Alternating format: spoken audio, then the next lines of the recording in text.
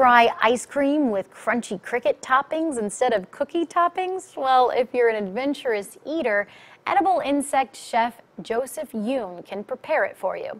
News 18's Marvin Bills shows us why eating bugs may be a future dessert and dinner option. Your eyes aren't fooling you. Those are crickets on this pizza, and years from now, you, your friends, and your family might be eating it someday. And these young men and women behind me are gonna make sure they help make it happen.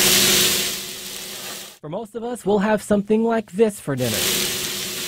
Although for Chef Joseph Yoon, he'll have this. Other people are like, hey, we want to cook with bugs. Can you do it? I'm like, hello, of course I can. He's an insect chef in Brooklyn, New York. People are like, oh, look at this bug. A skilled, high-end chef who owns a catering business with a passion in cooking insects. We like to be creative. We like to really think of new ideas, and creating these wonderful gastronomical experiences, that's what really excites us. Joseph is at Purdue to help educate students about edible insects and why it's turned into a movement. The UN has endorsed us to address issues of food scarcity and sustainability.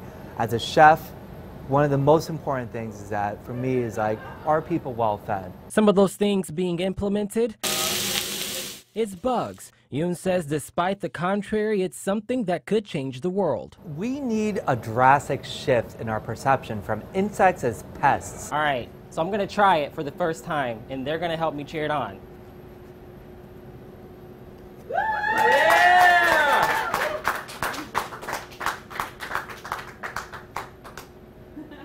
80% of the world's nations is eating bugs, right? They eat bugs on a regular basis. We are in the minority. That may soon change, and insects will be on the dinner table. Oh, wow. You need to floss tonight, Marvin. Well, the Spring Fest will be this weekend. You can catch Chef Yoon teaching a class and maybe taste a cricket. And now, your